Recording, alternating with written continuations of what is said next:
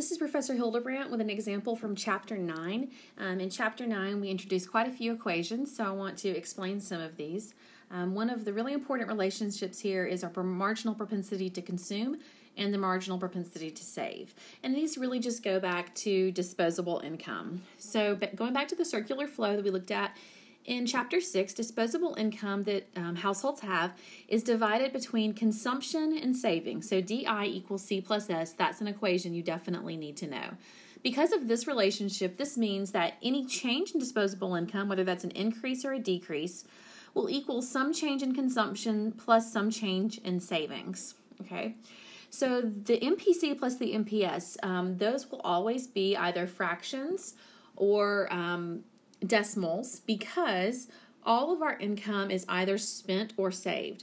So our MPC here is going to tell us the amount of our new income that we spend, and then the MPS will tell us the amount of new income that we save. And so we have one final relationship down here.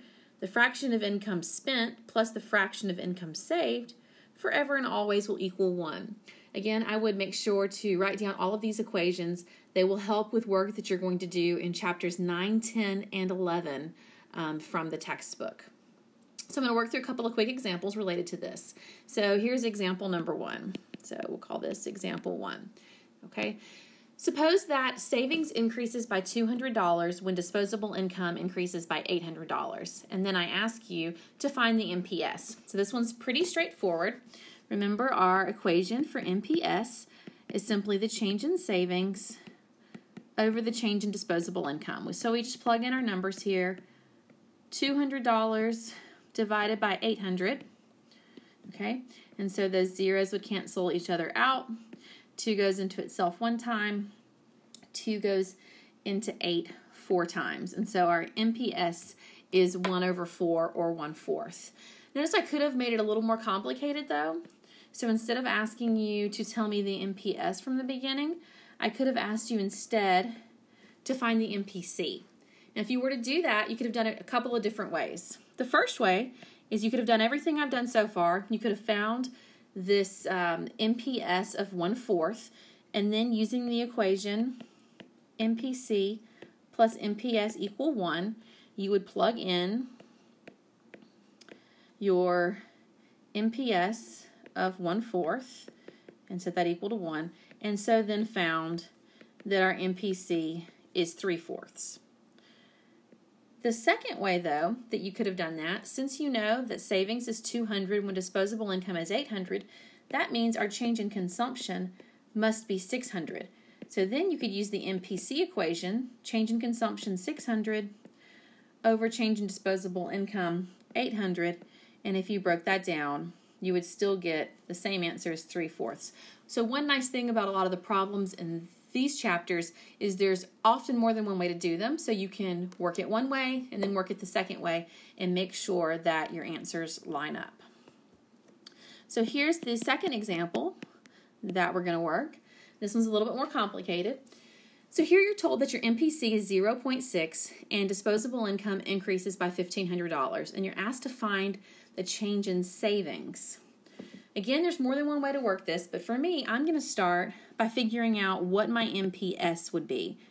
Okay, because I know my MPS is my change in savings, what I'm trying to find, over my change in disposable income, which I know is this $1,500 here. Okay, well, how do I find my MPS? Well, since the MPC plus MPS equal 1, and my MPC is 0.6, then I find that my MPS is 0.4. I'm actually going to put this into a fraction because I believe doing this math, it's easier that way. The 4 is in the 10th position, so in a fraction form, this would be 4/10, which I can then reduce down to 2/5. Okay, and now, let's get a new color here. Now I'm ready to find my change in savings. So again, I'm going to use this equation here. I know my MPS is 2/5, so 2/5 equals, my change in savings is my unknown, divided by this change in disposable income of $1,500. Don't get scared here, guys. It's not too bad. We're simply going to cross multiply okay, across that equal sign there. I'm actually not even going to multiply it all the way out. I'm just going to write it out. 5 times the change in savings equals 2 times 1,500. Okay, why did I not work it out yet? Because now I'm isolating this, so I'm going to divide both sides by 5.